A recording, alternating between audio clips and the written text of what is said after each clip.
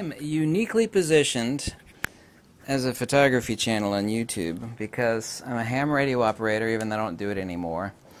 I have a great deal of expertise with what light is. I'm an expert on field theory. How many books have you written on field theory? Studied field theory and the nature of light more extensively than every YouTube photography channel combined. Why, that sounds a bit egotistical. Yeah, but is it true? And in fact, it is true. So, when all these years people have been debating me and others about microcontrast, which is a horrible word, should be called image fidelity. And it's finally been established. It's not a unicorn or a leprechaun. By the way, back in photography school, there was this neat little thing, and of course it's applicable to digital photography, between a pure white, which I'm going to circle here, and a pure black, which I'm going to circle and fill in here, you know? Kind of like a line drawing, you know? You make a line drawing of Bob. Let me flip this sheet of paper over, and of course I'm going to draw a really crude stick figure. It's going to be Bob, right? Head, nose, some freckles, some eyeballs, some hair. Yeah, okay. Bob's got 2 sets of arms. That's a line drawing. That's contrast right there. Yeah, you see that? What would microcontrast be? By the way, this is why flash photography looks so good. People's like, wow, image pop. What do you think that xenon tube, and doesn't matter if it's the most expensive studio strobe or a cheap-ass Godox speedlight, it's a xenon tube. Yeah, and of course it's reflecting off the subject that you're shooting. I mean, why does it look so good? That image pop. And of course Zeiss refers to some of their lenses as Zeiss pop. People have been calling it image pop, Zeiss pop for years. Between, in the zone system we got here, between pure white and pure black, there's probably various gradations of different contrast. Yeah? Between pure white and pure black, don't we actually have something like, let's go down here to the pure white. We've got this, and it gets darker and darker and darker, right? And yeah, and right down here is just, and I'm going to take my finger right here and just like smear things, right? Because you know that shading that you see? Yeah. Right. You ever heard of this neat little thing called SNR, signal to noise ratio? Yeah, see right there, SNR? Yeah. There's another thing, and this proves that image fidelity or microcontrast is real. It's E equals nu F. Energy equals Planck's constant times the frequency, right? When I posted up some image samples recently from this converted true monochrome D850. I mean, I have another D850, a normal unconverted one. This is a true monochrome D850.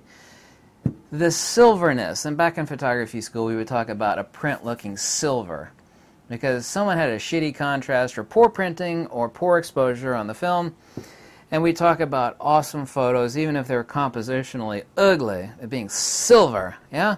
All that shading and gradation that makes an image pop. It just smacks you in the face. You go, wow!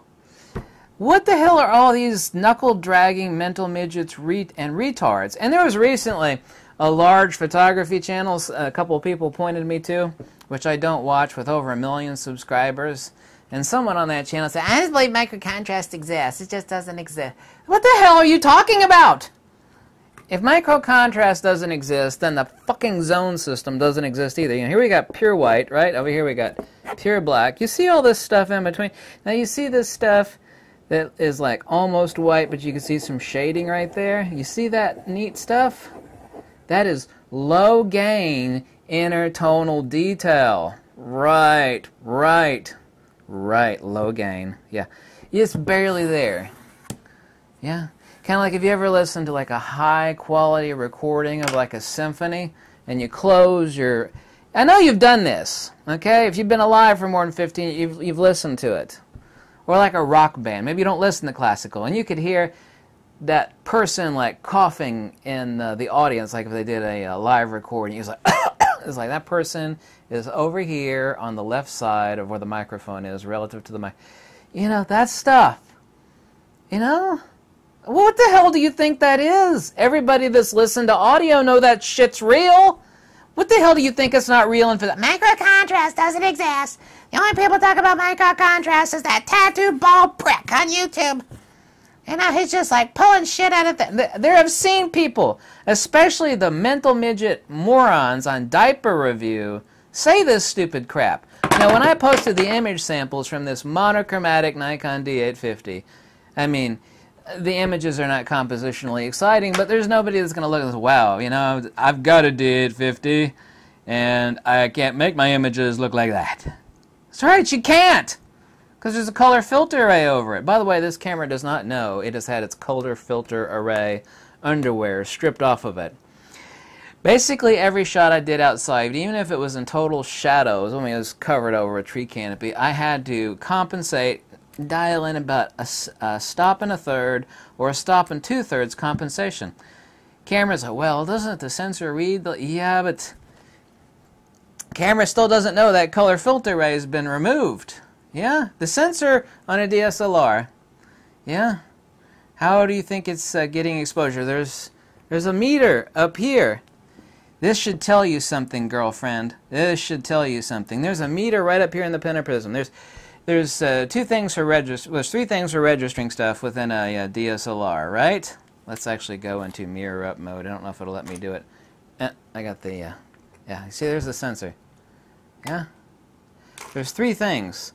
There's the autofocus module down here, which the secondary mirror bounces information to, i.e. light. There's the actual sensor. You know what the hell that does, yeah? There's a meter up here, right on the top of your DSLR. Doesn't matter if it's a Canon, doesn't matter if it's a Nikon. This camera has no idea that its CFA underwear, if you will, have been stripped off. That is why when I was outside shooting, taking those images that are up on my Flickr account posted everywhere, that's why I had to dial in, literally, every freaking time. I had to dial in a minimum of a stop and a third of exposure compensation. Minimum stop and a third. Even when I went under heavy tree canopy, it was still light outside, right? So it's not like it was dark. Still had to dial it in. Because the meter is told one thing, that was set from the factory, but the meter and the information on the main board has no idea that the CFA filter, which is a filter, has been removed off of this camera.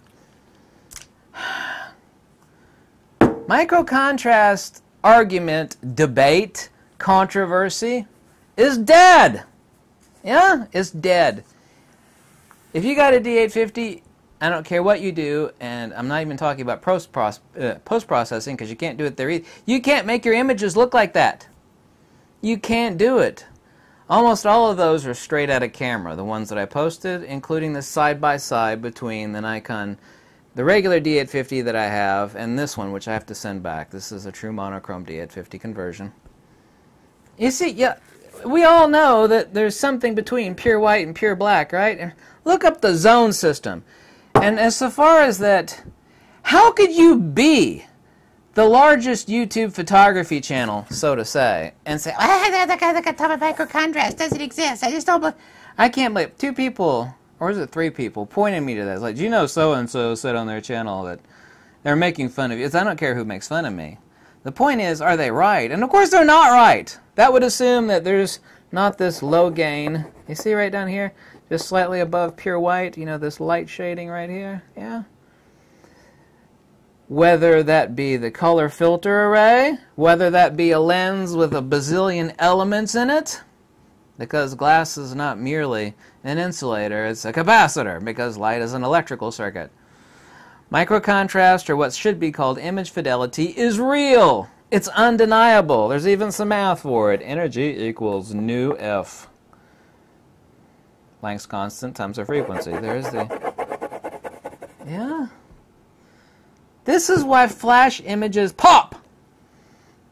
This is why, the last images I took with this camera, I was using that Voigtlander 58mm, an ultra-high image fidelity, i.e. microcontrast lens, along with the fact that this is a true monochrome. I mean, wow. The images are not compositionally fascinating, but they pop. They're silvery. They have tonality within them that does not exist out of any other D850, and I got a D850. Yes, girlfriend, this stuff exists because the zone system is real. This math is real. SNR is real. Yeah? Yeah? Kind of like if you put on hearing muffs, you won't hear as much. You know, kind of like when you go on an airplane, you put on noise-canceling headphones, or just some headphones, or stick some cotton in your ears. That's what they used to do back in the day. Noisy brats on the airplane, stick some earplugs in your ears. You know, you still hear, but not as good. It's all everything muffled, right? What do you think that glass is? What do you think that color filter array is? Now, if you had a filter permanently glued over every one of your lenses, yeah, usually there's going to be less light hitting the sensor. Yeah, what the hell do you think is over top of that sensor? That was the color filter array. The middle part of color filter array is, I think, the word filter. That's why when I'm using this camera outside, I got to dial in a minimum of a stop and a third negative composite, because everything can be blown. Boom! Because the meter up here would think, you know, I've got the correct exposure. But it wouldn't know that, because it doesn't know that the color filter array has been removed. Yeah? Yeah, common sense, logic. Am I driving the point home? Hello, McFly. Yes, microcontrast is real. Yes, I'm right. And you're damn right, I know more about light, the nature of light, and I'm certainly the only expert in field theory that has a YouTube channel on photography in the world. The only one. It's got to be another one. No, there's not. There's not. It's undeniable. Mic drop.